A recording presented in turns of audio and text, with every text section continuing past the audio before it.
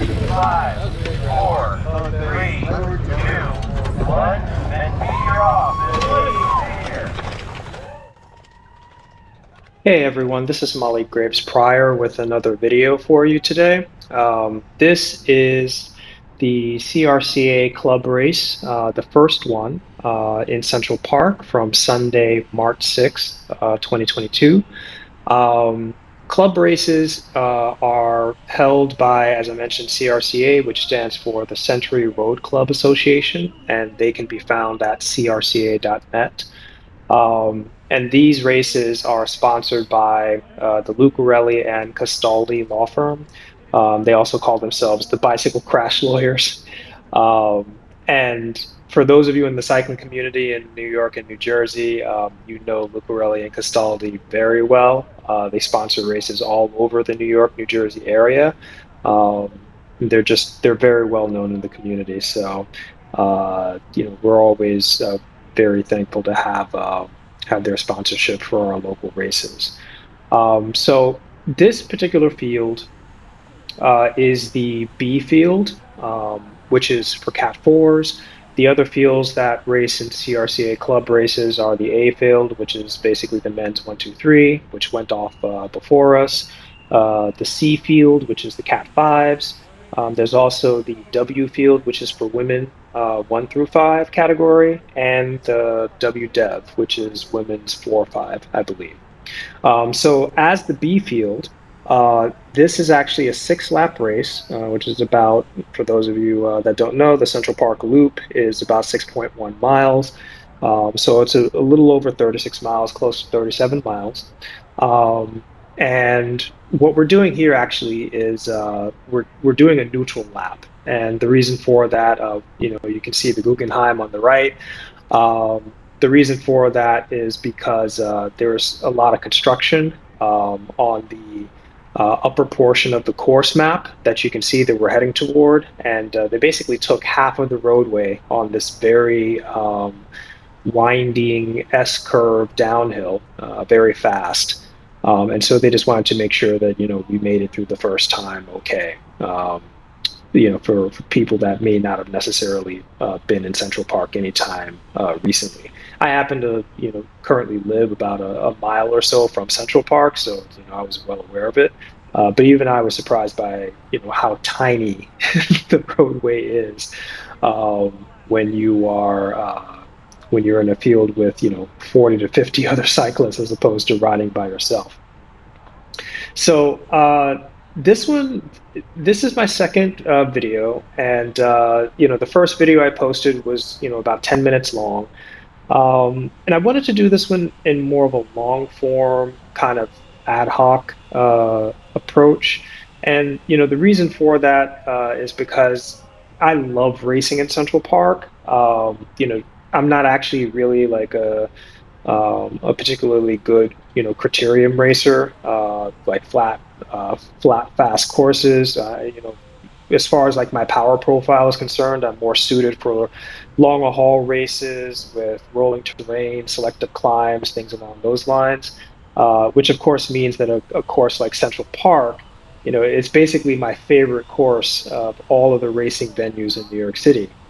And for those of you who aren't, affiliated with racing in New York City or familiar with racing in New York City, we have a lot of courses from obviously Central Park. There's Prospect Park, Corona Park in Queens. Prospect Park is in Brooklyn, for those of you that don't know. There's Floyd Bennett Field, which is also in Brooklyn. You just have many courses like Randall's Island, which is as its namesake. It's a really nice technical course on Randall's Island. And if you go just over the river in New Jersey, you have Branch Brook, which is a really nice course as well. So there's a lot of places in New York City for us to race, but for me, by far, Central Park is my favorite, just because of how beautiful the park is, the sloping climbs, and the rolling terrain, and just the sights that you get to see. So that's the first thing. That's one of the biggest reasons that I wanted to kind of do this more long form. And I'm just going to take a pause. You can see here, everyone kind of putting their hands out and saying, slow down, slow down. This is because we're coming up on the construction zone on this downhill. And you can see this is typically about twice as wide, this roadway. And you can see right there, there's hard construction there. The roadways has been completely pinched off. And so, this is the reason why they wanted us to be safe.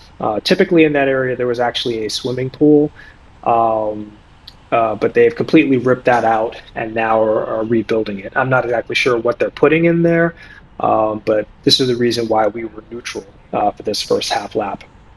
So, that being said, again, the reason why I wanted to kind of do this, in terms of long form commentary, is, this was a very dynamic race.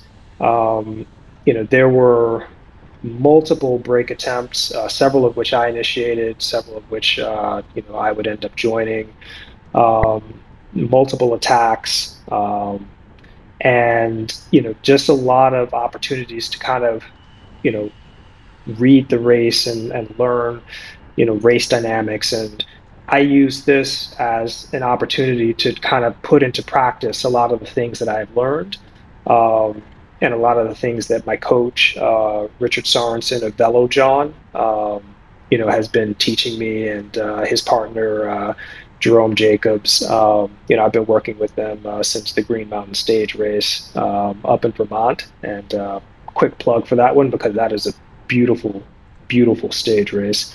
So I've been working with them since September, and I just saw this as an opportunity to kind of really start putting into practice a lot of the lessons learned.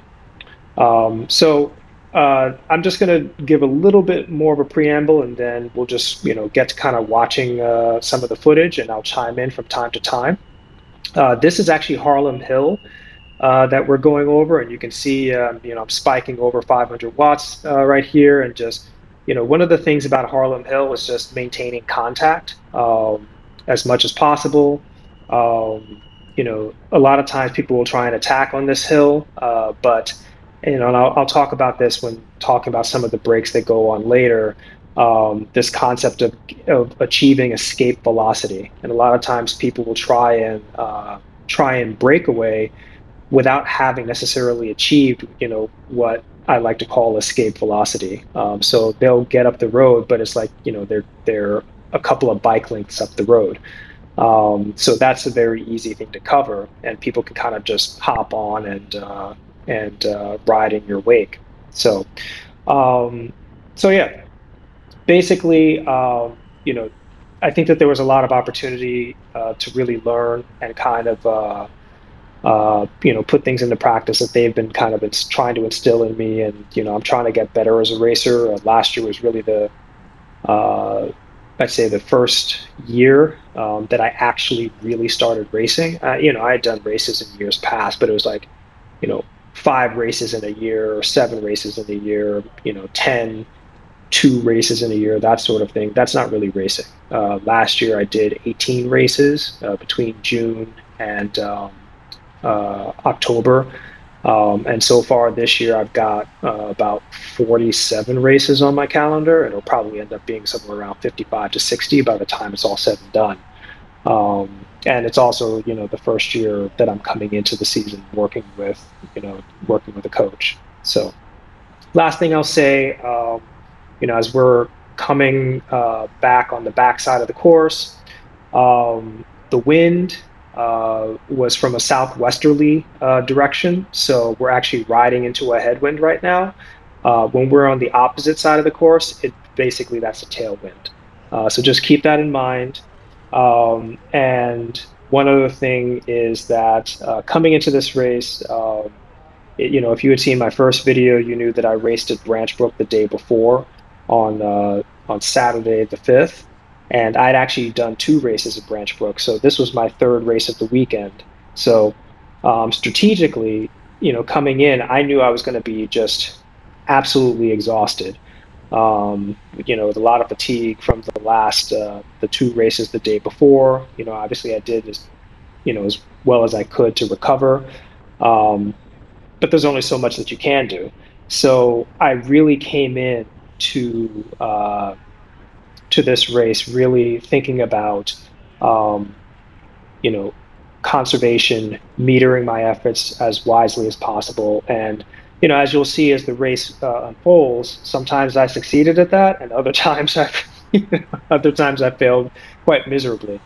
But really just, the concept of having an energy budget was something that was very important to me. So with that, we're just going to start, watching the footage. You'll see we're moving pretty well, and I'll chime in as things unfold.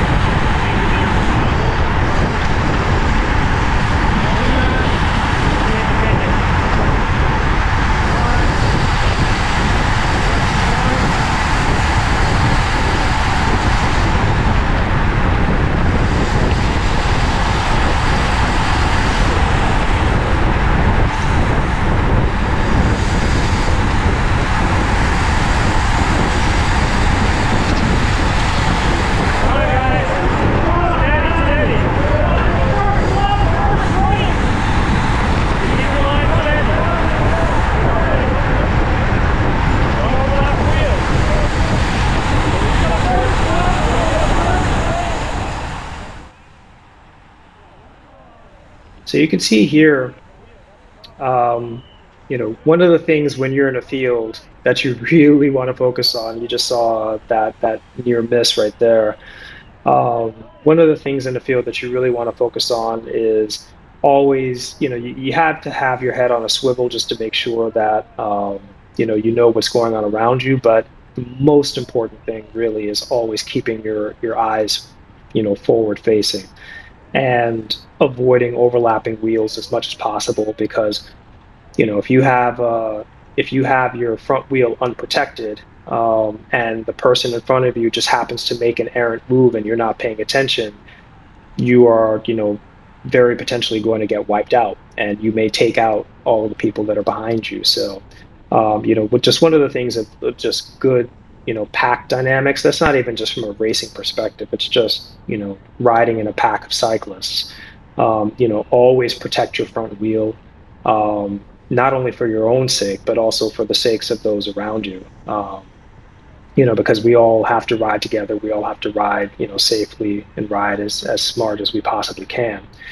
But you notice also, unlike the last video that I had with respect to Branch Brook, where I was in the wind quite a bit, I've been actually spending quite a bit of time on the protected side of the course, knowing that the wind was coming from basically the southwest, which was, up until we made the turn, on the right side of the field. I was riding as sheltered as possible on the left, and the reason for that is because, again, I know that I have a very limited amount of energy that I can expend on this day.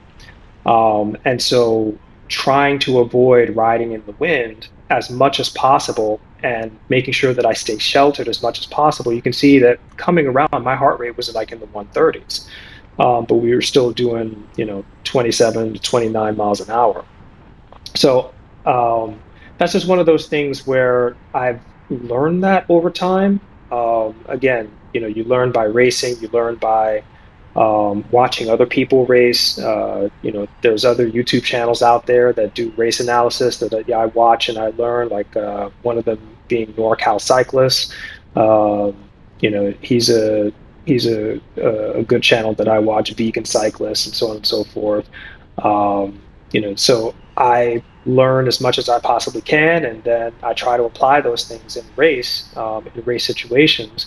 And so I'm doing the same thing here, just trying to take what I've learned and pass on what little as I know as a Cat 4 cyclist, looking to become a Cat 3 hopefully in the next week or so. pass that along. So we actually just came out of Horseshoe Alley. Um, and it is colloquially known as Horseshit Alley, actually, because there are a lot of horses that line 59th Street, the southern edge of Central Park, and so there's a lot of horse manure in there. Whoops, 346 saw almost wiped out right there. And again, like I said before, in Cat 4 fields, you are very prone to see sometimes less than stellar bike handling skills, but that's also just part of racing. You always have to again be looking forward and be ready to not only ride defensively but also ride proactively. So again, protecting your wheel is a great way to ride defensively and ride proactively, and trying to anticipate where people may go and so on and so forth, so you can put yourself in a position. Just like I did right there, seeing an opening and just moving to close that opening, so that I don't have to worry about other people coming around or potentially taking me out from behind if they hook my handlebars, things along those lines. So this climb is Cat's Paw, by the way, and we're just about back at the start line. So climbing in, you can see this is a 5% grade. Cat's Paw is actually quite deceptive, because you get over the main 5% climb, but then you're basically what feels, you're on a false flat until right now, we just crossed the start finish line, and then you start the lap all over again. So that's actually a very deceptive climb that can trip up a lot of people. It's also a lot longer than it looks. And so, just keep that in mind, because again, throughout the course of this race, I kind of just came in with the game plan of conserve as much as possible. And if I see an opportunity to do something, to try and take it, but otherwise just try and stay in the mix, but don't use too many bullets and too much energy unwisely.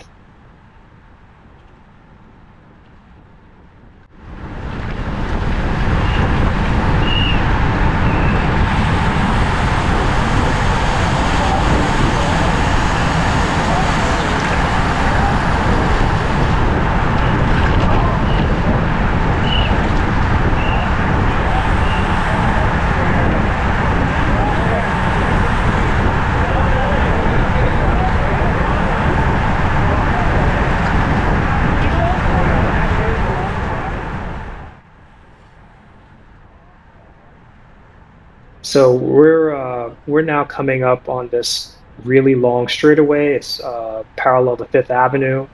As I mentioned before, that's the Guggenheim on the right-hand side.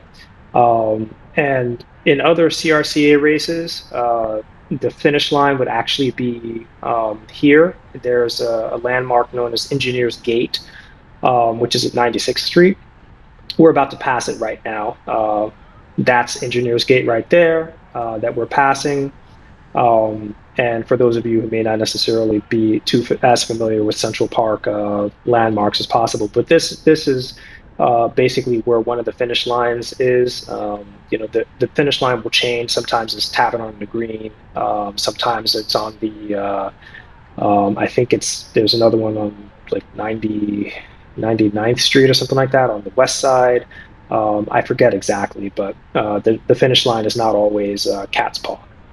So here you can see the field is speeding up, and that's because once you get out of the flat section around Engineers Gate, the road gets very windy. It's a downhill. You see 2% or so, and everyone is also trying to be very strategic about speeding up here, because now that everyone is familiar with the fact that the primary downhill leading to Harlem Hill is so pinched, they're trying to get to that as quickly as possible. So, if you have a field of 50 cyclists that are trying to squeeze through that one lane, obviously, if you're in that top 15 or so, then you can choose the best lines going into the downhill. And that's actually part of the reason why I'm out of the wind, expending energy here also to get closer to the front because I don't want to have to be in a situation where I'm touching brakes, where I'm in too close quarters, having to navigate that single lane. And you see other people here doing the same exact thing. It's just a race to the downhill. So that was another factor that played in.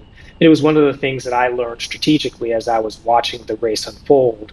Again, one of the things that Coach Sorensen has been teaching me is about reading the race in real time and understanding the dynamics of what's going on and why people are reacting the way that they're reacting. So that move that I made earlier was an on-the-fly decision based on what I had seen other people doing, and then putting myself in their shoes, why would I do that? So I actually you just saw I spiked up to about 600 watts or so. And part of the reason because I thought that these guys might actually try to attack on Harlem Hill. And I saw that cyclist up front. But what actually ended up happening, and the reason why I changed the camera to the rear here, is I saw the field starting to slow down. People were starting to touch brakes, and my momentum is carrying through, and I don't generally like to touch brakes going into a climb at all.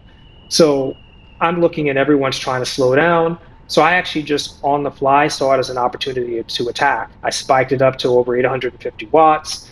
And now, I'm holding well over 700 watts for probably like a good 20 seconds, 20 to 30 seconds or so. And this is what I'm talking about when I talk about escape velocity. Whenever doing an attack, one of the things that I've been working on with my coaches and learning is that if you want to attack successfully from the field, you have to get away with a hard punch so that no one can get into your draft, and that basically you are going to make people hesitate and say, do I really want to follow this attack? So you can see basically coming up over Harlem Hill, I think my average power climbing on Harlem Hill with this attack was about 600 watts or so for about a minute or so. And my goal was to get to the top of the hill.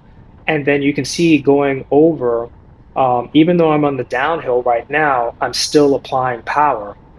And the reason why I'm doing this is because a lot of times when people get to the top of the hill, mentally they want to relax. But if you can figure out a way to, basically continue to apply power, and you can see the field was almost out of sight. And that was my goal too, another psychological aspect of brake riding. And this is, again, one of the things that I'm more suited for. If you can get out of sight, then psychologically that will tend to demoralize the field and sometimes it'll make it them think twice about whether or not they want to close this down. So at this point, I actually had about a 10, maybe 11-second gap on the field. And you can see in the distance, there's two riders that are trying to bridge across at the moment.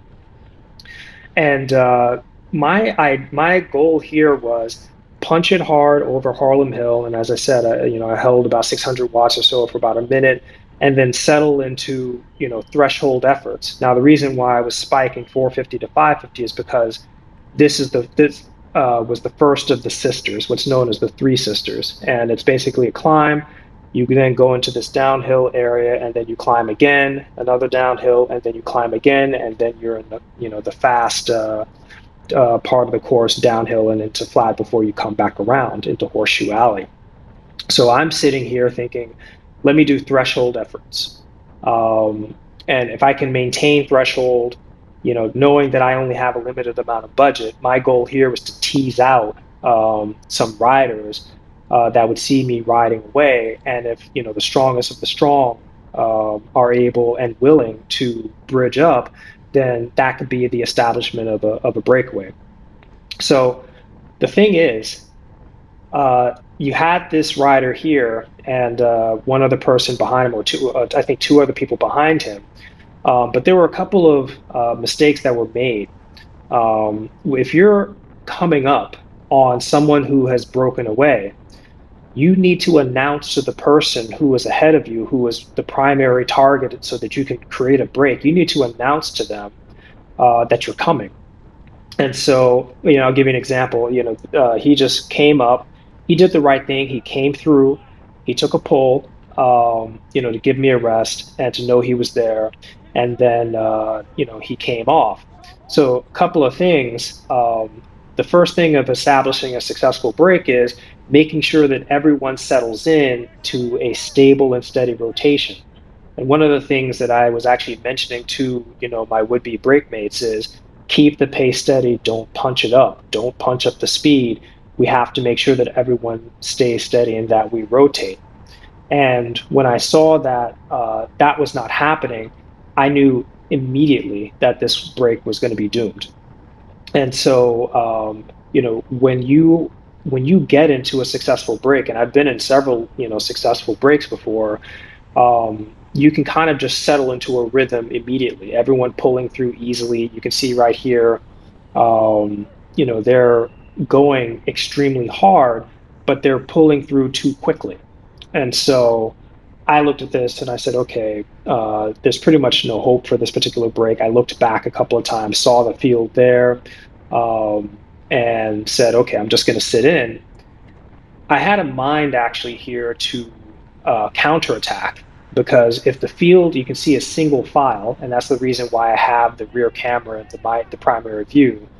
If the field is single file, that means that they are, they're going all out.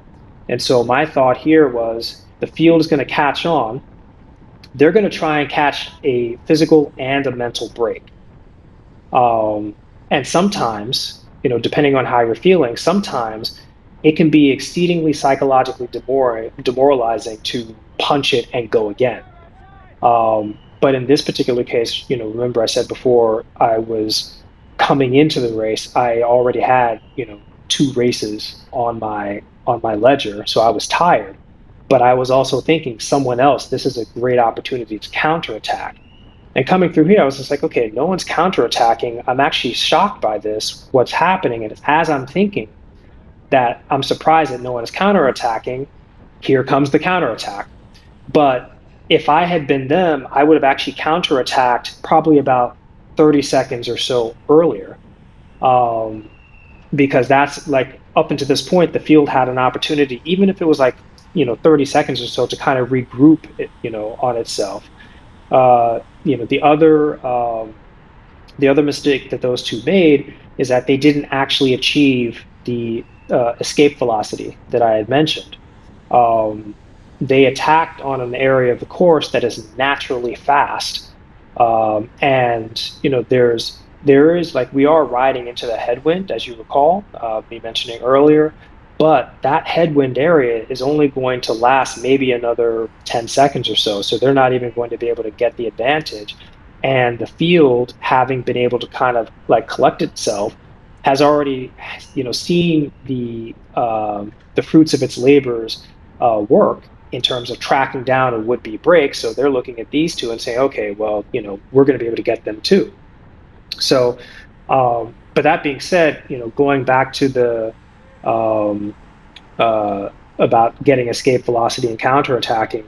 The reason why I say this is because when I was at the Green Mountain Stage Race last September, this was actually day 3, and it was a 64-mile road race with several extremely selective climbs. We were climbing, I think, the Appalachian Gap, App Gap, and I think Lincoln Gap was another one that we were climbing. And I saw a group of 5 go up the road. I waited for one more, and then I punched hard, same way I had done up Harlem Hill, achieving escape velocity. And when I approached the break, and at that point it was a break of 6, I didn't do what the gentleman did when he rolled up. He didn't announce himself. He rolled up. He took like a 10-second pull, and then he rolled off. I actually announced to them when I was a few bike lengths away from joining the break. I said, I'm here. There's a huge gap. Let's go. And I sailed right past the break, and I got on the front, and then I stayed on the front with a hard but steady pull for about a minute. And the reason why I did that, even though I had just done a hard effort, was because I wanted to establish a level of consistency.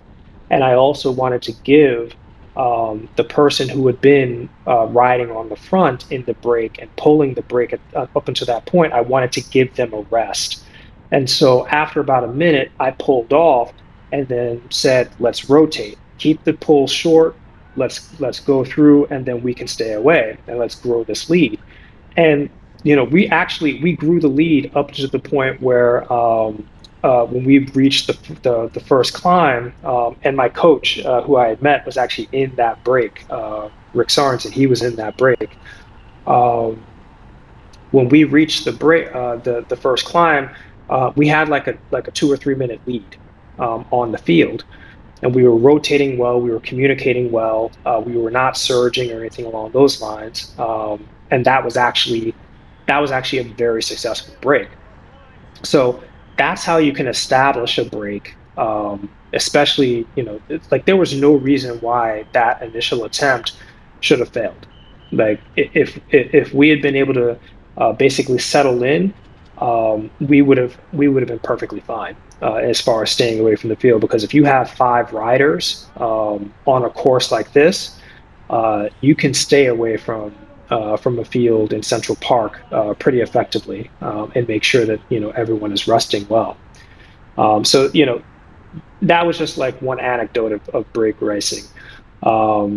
It's kind of my favorite form of racing, and again, it's likely just due to my power profile.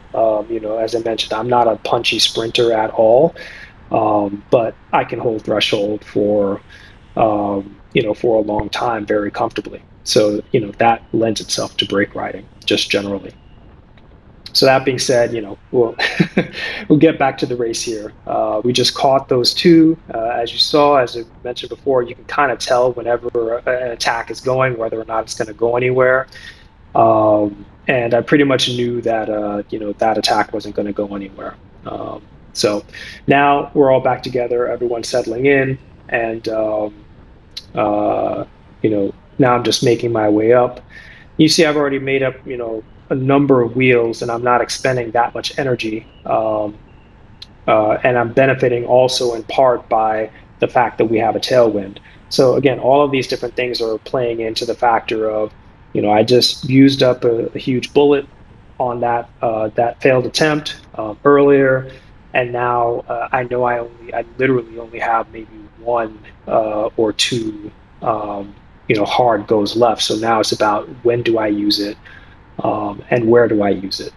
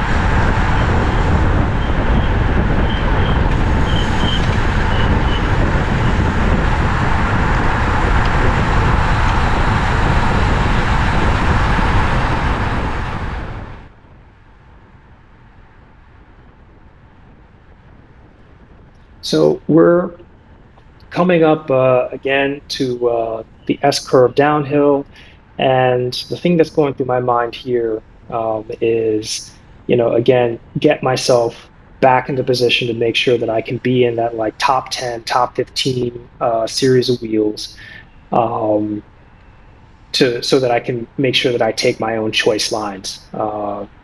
Because you never know. You never know when you get into tight corners and you're doing 30 miles an hour and you're also having to navigate, curving landscape. you never know, what the wheel handling capabilities of the people around you are. So, um, you always just want to try and be as safe as possible. So again, I'm in the position that I want to be. I'm using minimal amounts of energy to get there, and just trying to protect myself as much as possible.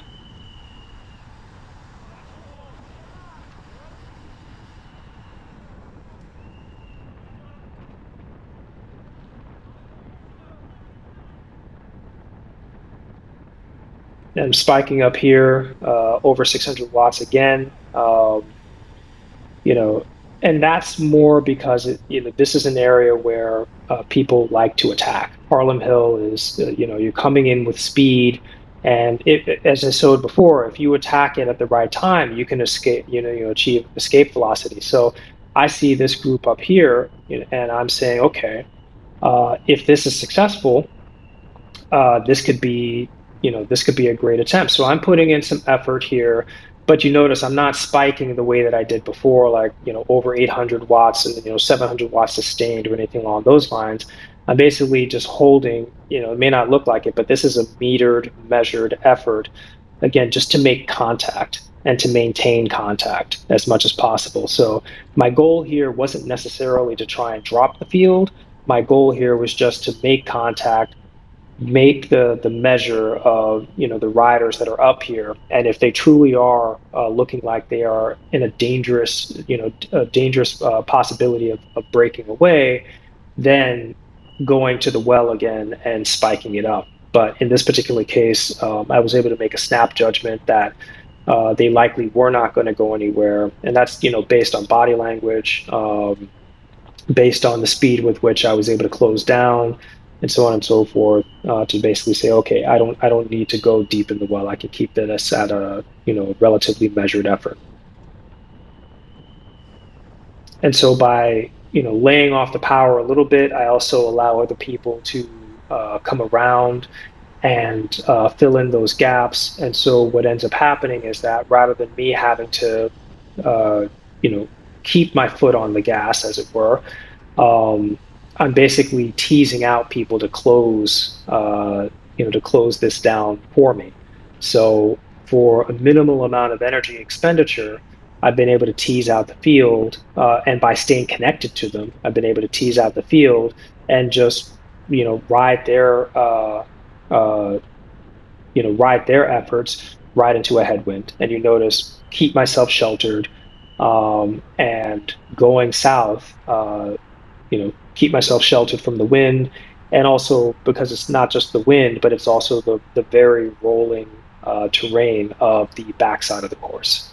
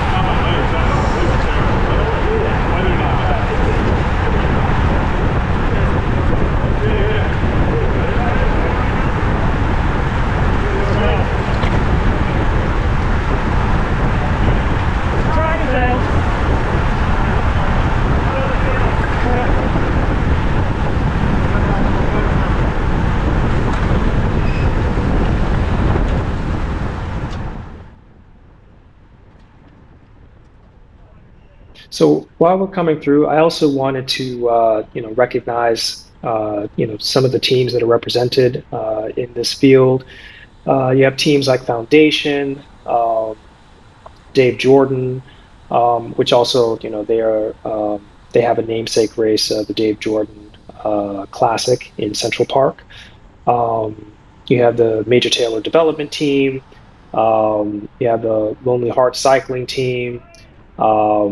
There's a NYCC team, Good Guys. And Veselka, countless teams that are represented in this field. And yes, you notice that there are some with respect to handling and stuff like that. There's sometimes here's another attack that's going. I actually, when I saw this attack going, again, when we're talking about location, this was at the end of the last sister, and so all of this is just downhill. So you can see right here, I basically just put out enough energy to just maintain contact. Again, maintain contact, not close anything down myself. But you'll see, I'm doing 32 miles an hour going downhill, and I was doing like 200 to 300 watts. Now I'm up at like 350 to 400 because we're doing 36 miles an hour. But I'm also able to kind of just spike it right back down to 0 to 100 watts. So again, very minimal effort just to maintain contact, just in case. But that's also one of the reasons why this makes it a really bad place to try and do a breakaway. And that's one of the reasons why when I saw them go by, I was not worried at all, because of the location of where they were trying to do it. Now, if they were trying to break away earlier, if they had done it maybe on the second sister or the first sister, that may have been a different story.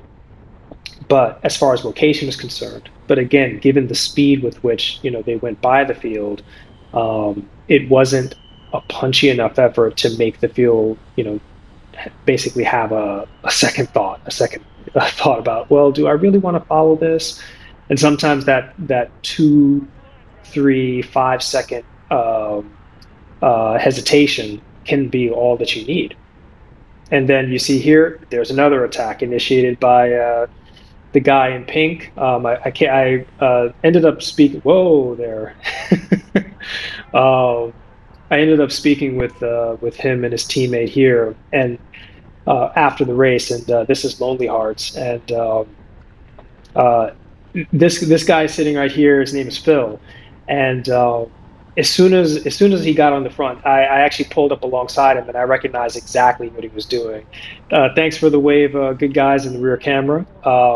And you see he's looking around and he's looking at the brake. But I pulled up alongside Phil and I said, that was a good attempt, but those guys, they don't have good escape velocity. They're going to get caught very easily, and you guys don't have enough people in the field to really block this down.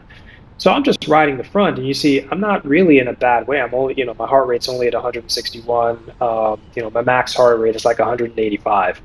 So I'm just sitting pretty comfortably and just holding this speed, not doing particularly hard effort, and we are maintaining the same amount of distance. And that's how I knew this particular break attempt was not going to get very far.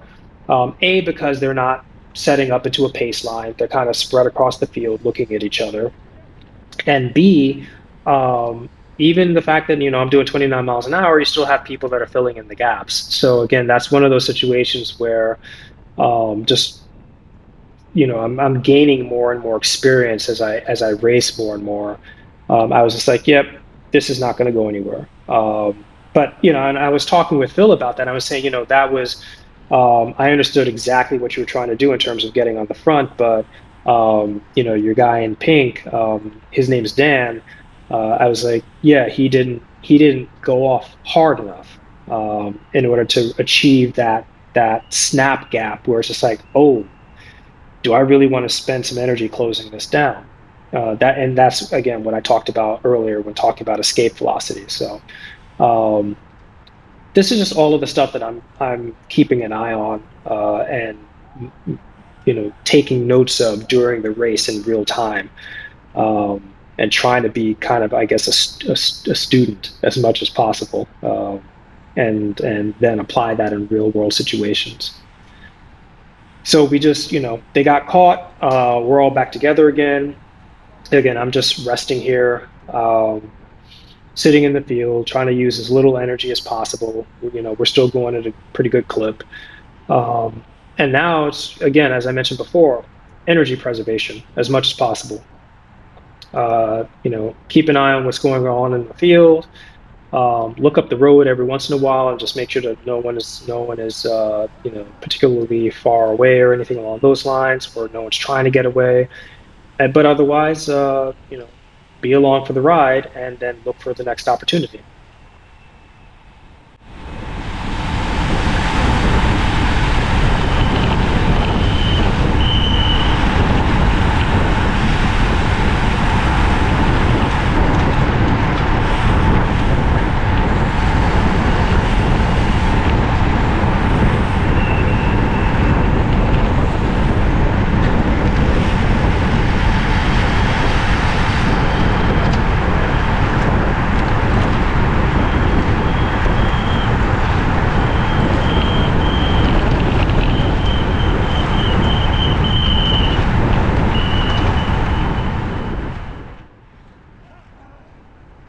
So one thing I'm going to point out here, as we're coming back around cat's paw again, you notice that we're actually not moving that fast. And one of the things that I had noticed during the race, and again, in real time, was that basically, yes, we were getting up and over cat's paw, but the effort required and the speed that we were taking over cat's paw was not particularly high. So I started, again, for this particular race, because sometimes in a race, everyone's just attacking the hell out of cat's paw, and there's no way in hell that you're gonna, try and do anything there. But for this particular race, it was like, the field is slowing down every single time we hit cat's paw, and everyone kind of just takes it easy as we go up. And I say that as I was doing like 380 watts, but again, relatively compared to other efforts. So this was just another thing that I just cataloged in the back of my head, and again, formulating ideas and strategies in real time as we're racing. But you notice, again, keeping myself sheltered as much as possible, even though we're in a tailwind section, just trying to, again, stay in the tuck, and making sure that I'm just watching who's around me and what they're doing, and just, again, trying to meter energy expenditure, and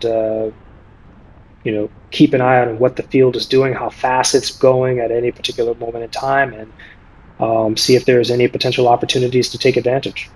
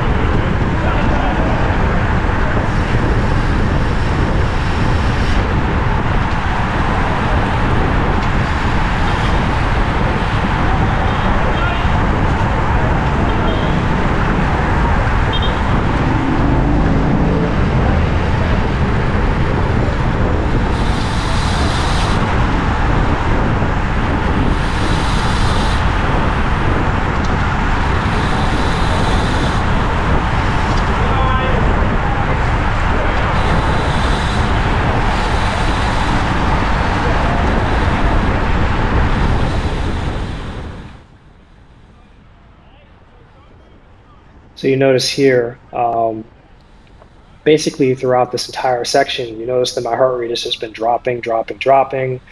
My power is, very low, if non-existent. And again, this is just kind of the power of the power of riding in a pack. And again, trying to bring the heart rate down as much as possible. Again, knowing coming into the race that I had a very limited budget for attacks, for threshold work, for spikes. I just knew that conservation was basically the name of the game.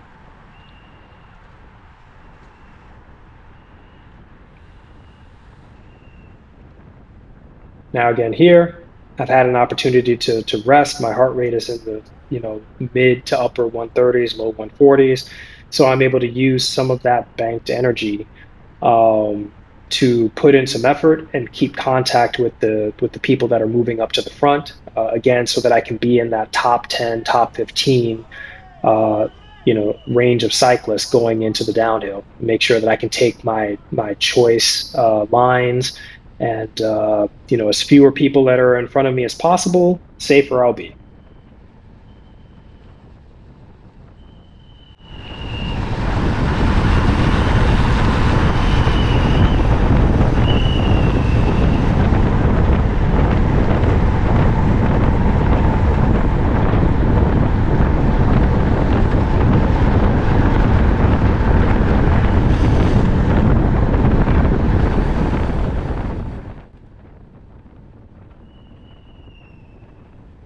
Again, spiked up the power a little bit, you notice, but this time it was lower than the last couple of times that I came through.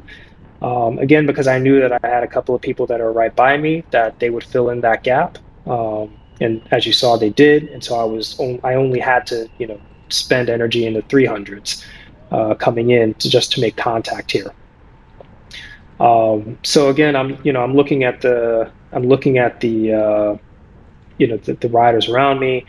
There's no one that's looking like they're looking to go anywhere. So I'm just looking at it and saying, okay, I'll take this in the 200s or 300s in terms of effort. I'm not looking at my head unit, but I can tell like what my general effort is. I saw a couple of people come out front, but then they sat up. So one of the things my coaches is always talk to me about is make a move with a purpose. So if you move to the front of a field, don't just move to the front to sit on the front, because then you're just giving everyone else a free ride. If you're going to make a move, do it with a purpose, do it with a reason, because any move that you do, you're basically taking from your bank. So even an innocuous move like that, it's going to cost you, and it may cost you down the line. So I used to make that same type of mistake when I was racing earlier, and it's just one of those things that, again, I talk like I'm some grizzled veteran or whatever, but these are just things that you just learn as you do more and more and more races. So but that was a mistake that I used to make all the time. So I kind of laughed and smiled to myself, because I try to be a steward, a student of my own journey, and recognize the same mistakes that I would make. So that being said, here you just saw this attack, this attempted attack come through, and I actually expected that, because we took Harlem Hill at such a pedestrian pace. It seemed like people would get antsy. But because everyone is antsy and everyone is kind of rested relative to this space in the course, again, those people that were jumping off the front, they didn't, like, basically everyone's rested here. So you're going to have multiple people closing this gap. And that's part of the reason why I just sat in, because I'm also looking at the speed with which they're moving. And it's like, yeah, they're not going anywhere. I'm not concerned about that, because the field is not strung out. Again, I've been able to get into a number of successful breaks. The most successful one, again, that I had mentioned earlier was the Green Mountain Stage Race Day 3. We actually broke away, me, my coach, Rick Sorensen of VeloJawn, and another cyclist, his name is Josh. We broke away from the break over the Lincoln Gap climb. And the only reason we didn't actually get away completely, because I was looking at, we basically were like 2 to 3 minutes up on the break that we had broken from, and then that break was about 5 minutes up on the field. And we knew this because we had a pace motorcycle, letting us know, like, basically what was going on the course.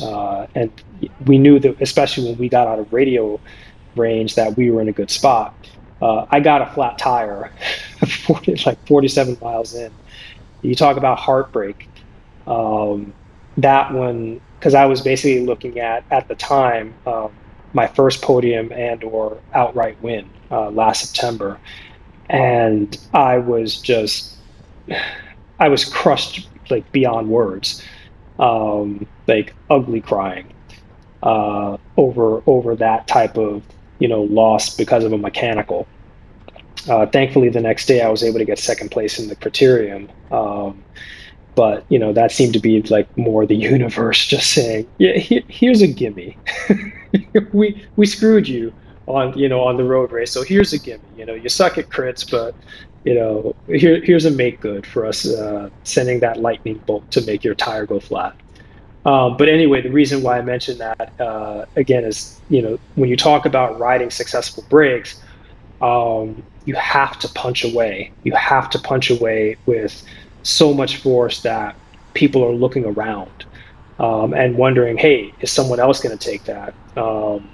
You can't just kind of roll away and then hope for the best. So this break is up the road. They've got maybe like a 5-second gap on us right now. But again, we're in the fastest part of the course except for the downhill going into Harlem Hill. And so, I'm doing 150 to 200 watts and 33 miles an hour. Sitting in the draft, yes, but also I'm still only about 6 wheels back. So you would think, I would have to be mashing it in order to maintain this type of speed, but no, because this is also just a downward sloping part of the course. But here you can see actually Lonely Heart Cycling Club. I actually did something a little sneaky here. I mentioned, hey, LHCC has teammates up the road. And that's what caused that first person to go off. But the thing that actually really shocked me is that they actually started chasing their own teammates. And, you see the guy that took off on the front, he just pulled off on the right-hand side. His teammate is up the road in that break, but he just made a hard surge. And so I was just like, dude, what are you doing? That's your teammate. Don't chase your teammate, especially if they're in a break situation. But, look, when I saw that, I was just like, well, more power to you. That's a free ride for me. And I was, I was pretty grateful for it. And he put in such a hard effort. Now, that break that had maybe 5 seconds up the road, now there may be 2 seconds. And so he closed down his own teammate. And I saw here again, this NYCC rider, he was, starting to tire, with like 3 bike lengths to go. And I'm like, nope, I'm not going to close that down. I'm continuing to meter my efforts here. And you can see right here, by clockwork, a few other people filled in the gap. And now we're just rolling through. I stayed on the inside, knowing where the wind was coming from so that I could stay protected and keep my energy expenditures low relative to everyone else, and also, to the speed that we're doing. And boom, right back together. So, another lesson about, riding breaks or whatnot, don't chase your teammates. If you see your teammate is up the road, do not chase your teammates. The only time you should even think about chasing your teammate is if there's another person that has, made escape velocity, and you're somehow able to time it so that you basically get a free ride to your teammate. But that was not the case in that situation. Like I said, this was just, again, tons of mistakes that I've made in these races. And so that's, it's because of the mistakes that I've made and the analysis that I've done after the fact that I'm able to talk about these sorts of things. And so, as I mentioned these things, there's no like, sense of grandeur or anything along those lines, because, I'm a Cat 4. I'm not a pro or anything along those lines. I'm like everyone else, trying to learn and trying to get the last of my points to upgrade to a Cat 3 and hopefully continue beyond. But I point these things out to you so that you also, maybe there's some of you out there who can learn from this in the same way that I have. and use this to get, better at your own racing craft.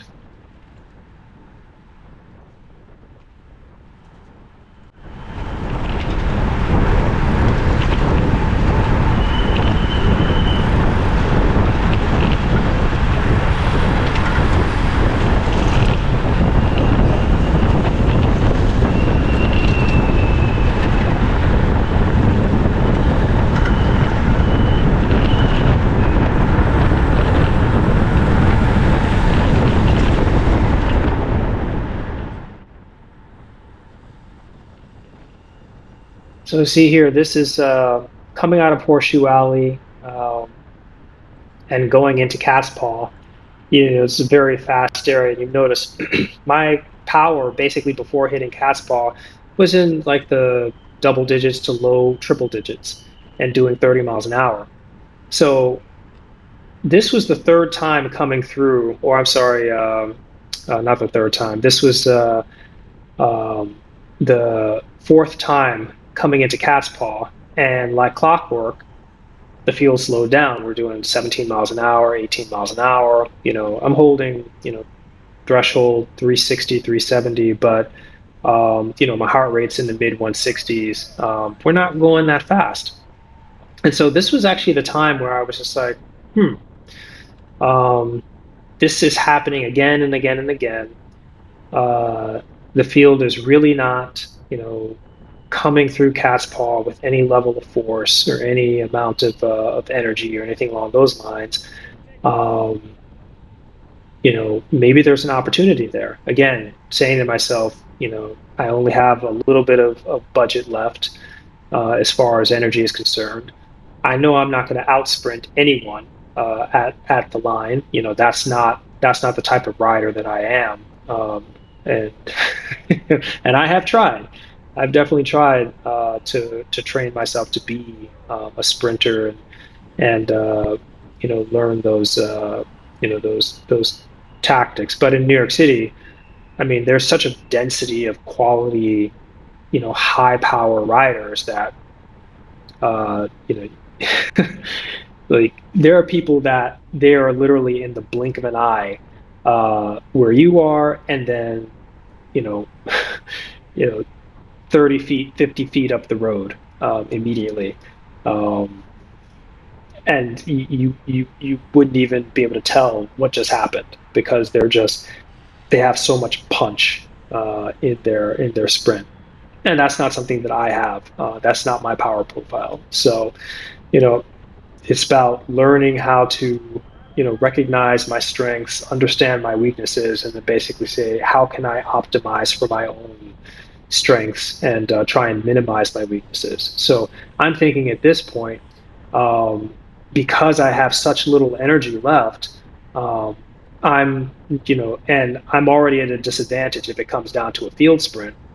So I'm already starting to think, what is it can I do to put myself in a potentially winning position? And so that thought is what's going through my mind right now as I'm holding, 45 watts and spiking up to 300, but then back to 190 and so on and so forth, and just basically bringing my heart rate down and recovering at 29 miles an hour.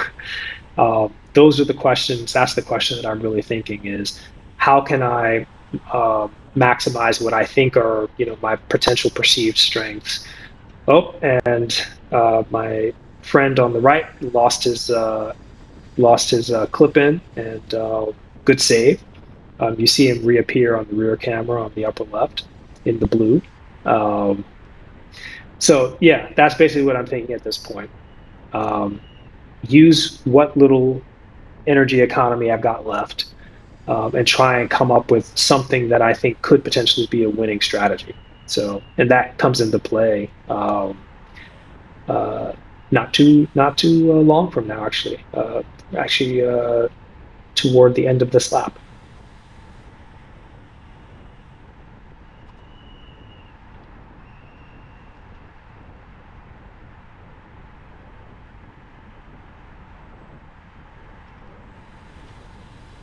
So another thing I noticed here as well, there wasn't the same mad dash to get to the downhill like there had been in the prior laps. And so I'm taking mental note of this and saying, okay, it seems like the field is collectively starting to just get tired or is tired and is just, settling in. And oh, there you go.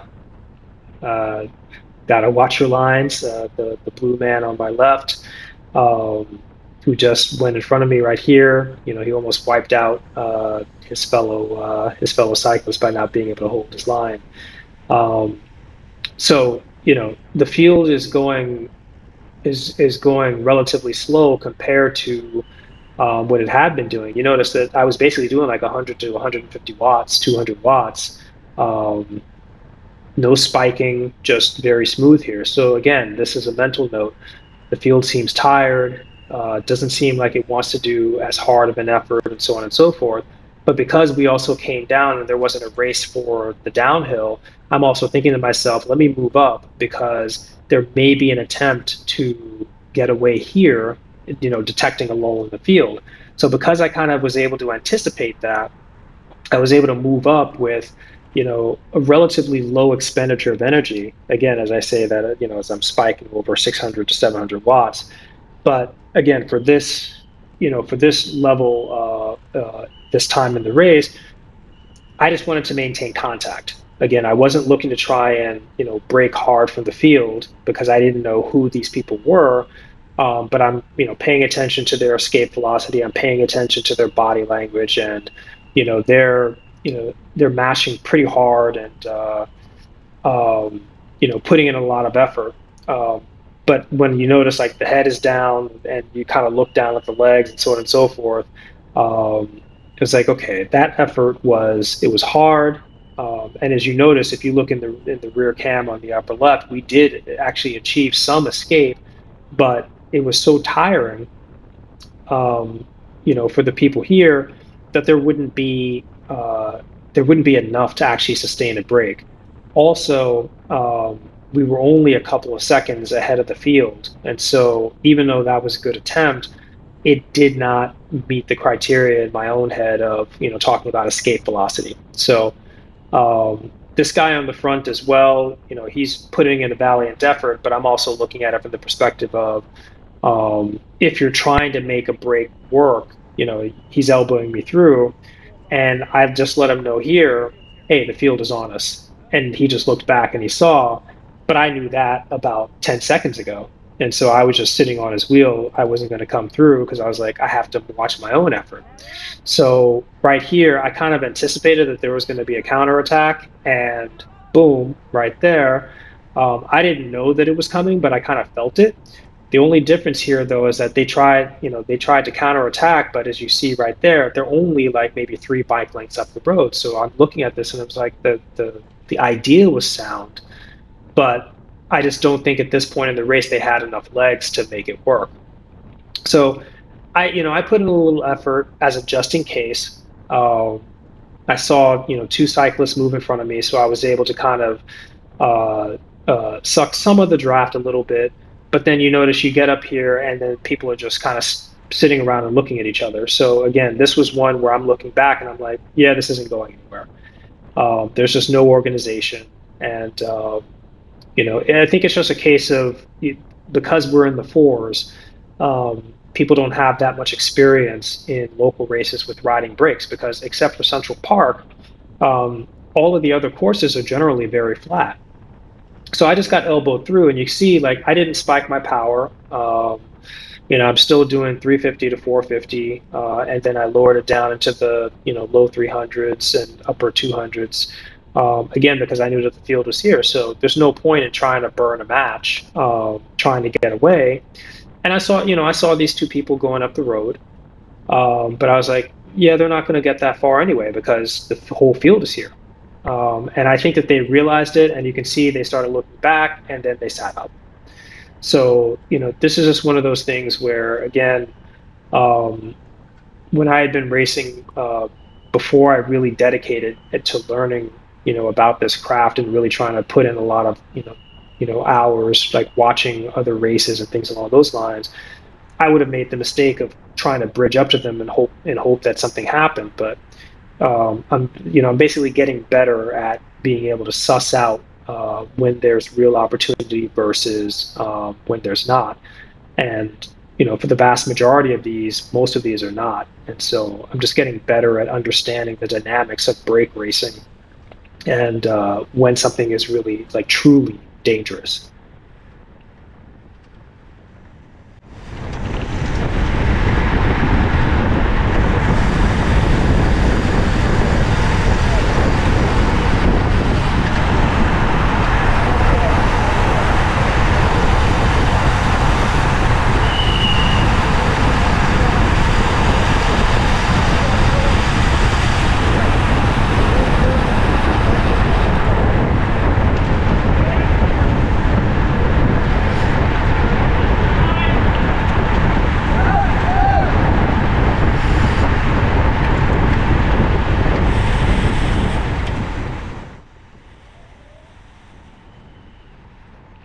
So we just saw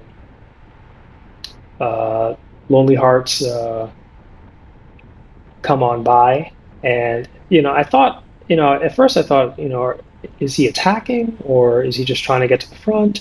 I wasn't sure exactly what was happening, so all I'm doing here is just poking my head out and just seeing what's going on, and I couldn't really tell exactly what was happening here. But then I noticed, it was like, okay, well, he's sitting on the front. So again, this is just one of those things where, I'm saying to myself, what were you trying to do with that move? Were you trying to make contact with a teammate? Were you trying to get away? So on and so forth. And it's like, what was the purpose? What was the intent behind the move?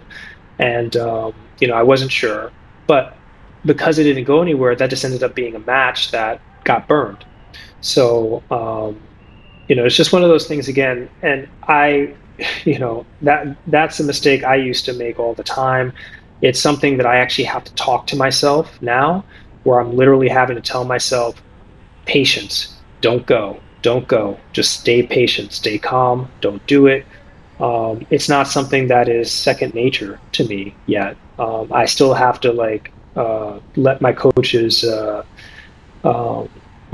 words, ring through my head.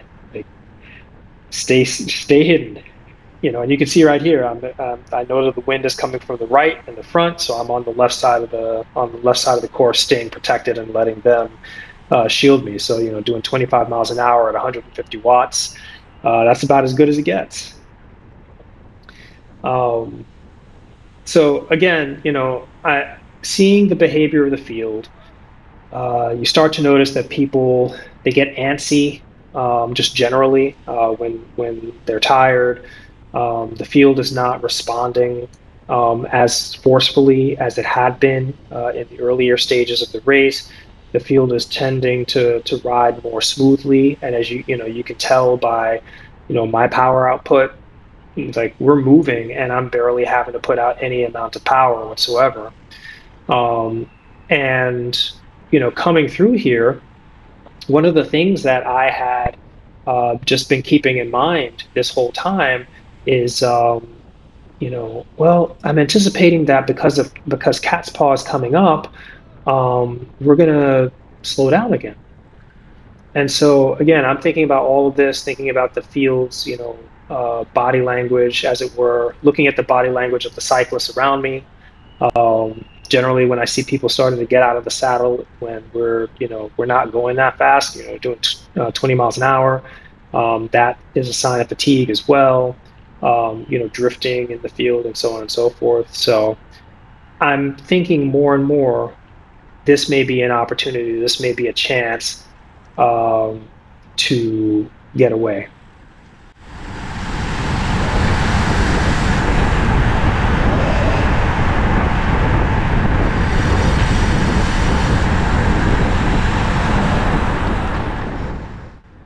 So I flipped and made the reverse, the rear camera, the main camera, and I put the front camera up on the upper left. And as you've seen from before, the reason for that is because I'm gearing up for an attack. And I've already kind of made the decision in my mind.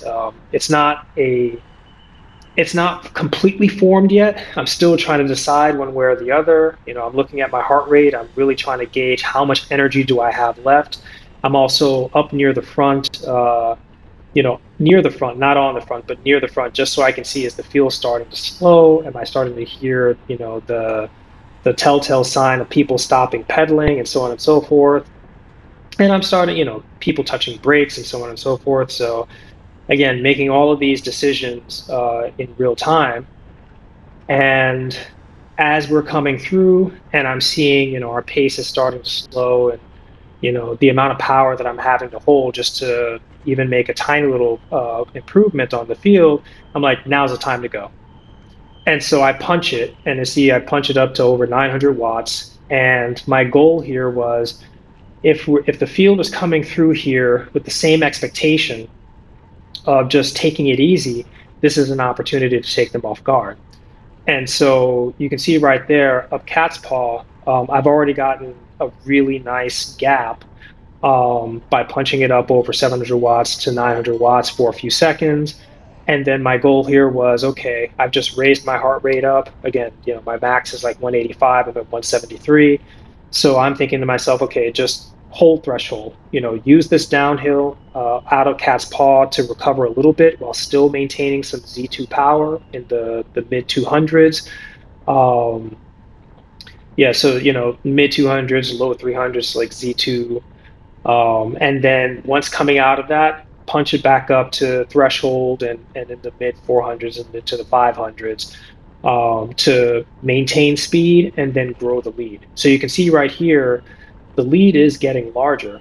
Coming out of cat's paw, I had about a 5-second lead. By this point, where I'm, going into I'm about to make the turn into the straightaway. Now the lead is closer to 8 seconds.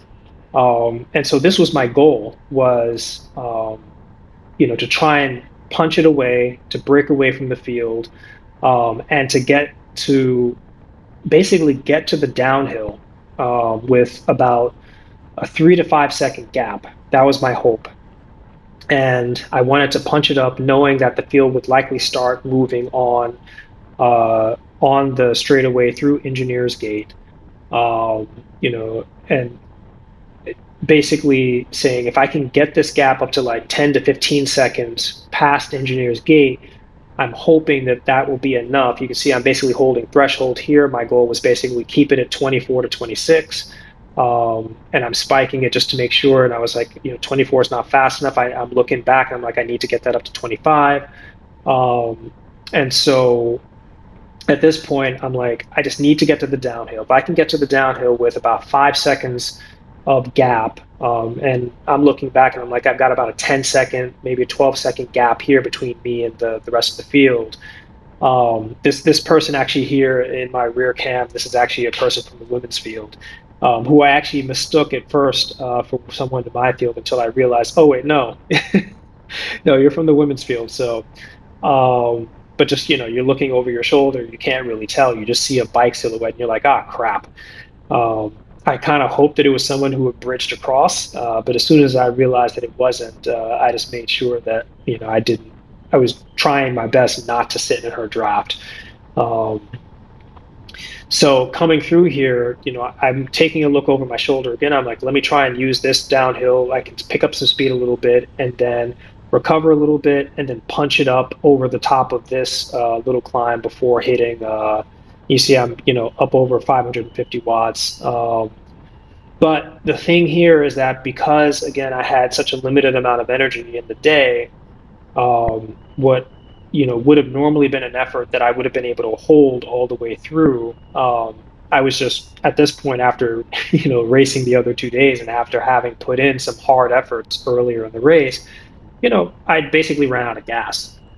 And so my hope of hitting the downhill with like a 5-second gap so that I could recover on the downhill and then hit it again on Harlem Hill, it fizzled out. So they basically caught on.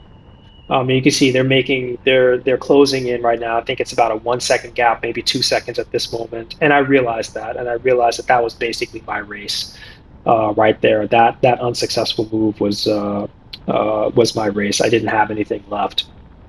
But coming in down here, and just so you know, my rear camera is actually about to run out of power, and then I'll have maybe about 5 minutes, 4 or 5 minutes or so of life in my front camera. I was anticipating that there would be a counterattack here, but the counterattack actually never came. And I was actually told by some of the other riders in the field that this effort and then the other effort that I had put out earlier had basically strung the field out.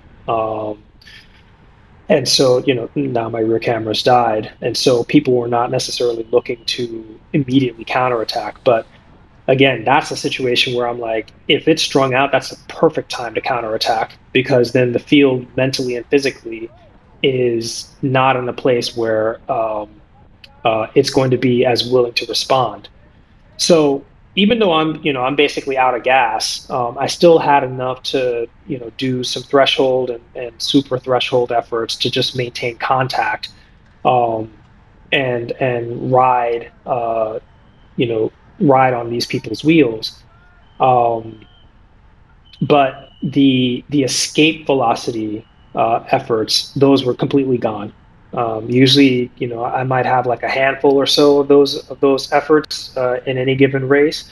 I had exactly 2 in this race. I was working very, very low budget in this particular race. But you can see right here those 2 people that are just crested and they just look back. As soon as I saw that happen, I said, that's the winning race. That's the winning move. And the reason is because they did exactly what I was hoping to do, which was crest Harlem Hill with several seconds of a lead after having recovered on the downhill 5 seconds up the road. And as you can see right there, they are basically gone. The field at this point is going to be way too tired to close that down. And I recognized it immediately. I was just like, if I had another bullet, either the field would not have caught me, or I would have been able to attach myself to those 2 cyclists as they were cresting and then get away with them. And they actually ended up rolling away and winning. I think it was a 3-man break, that one. And, when you see that, it validated the idea, but, I basically had a body that couldn't cast the mental check. So I spiked it up one last time here just to check one more time to see how much of a gap they had, about 500 watts. And I was just like, yeah, that's about as much energy as I've got. I could not get it over 500. I was like, nah, yeah, 350 to 450. That's about where I'm rolling. So I backed it down, and as before, I let other people fill in the gaps here. So this is pretty much how the rest of it, plays out. I ended up coming in, maintaining contact, sitting in the top 10. But again, I had no finishing energy left, no finishing speed. And so when we hit Cat's Paw, I couldn't get it over like 300 watts. That was so I think I probably rolled in for like 30th or something like that. But I understood that going in. I understood that was going to be my race. Come hell or high water. So anyway, we're coming to the end of the video. I wanted to thank you if you're still here listening to my ramblings. I really love this type of course, and I hope you found my thoughts on this insightful. I really hope that we have more races in Central Park, and if you enjoyed this, please feel free to like, comment, subscribe. Yeah, I've got like another 45 races to go, so more videos coming. Thank you. Bye-bye.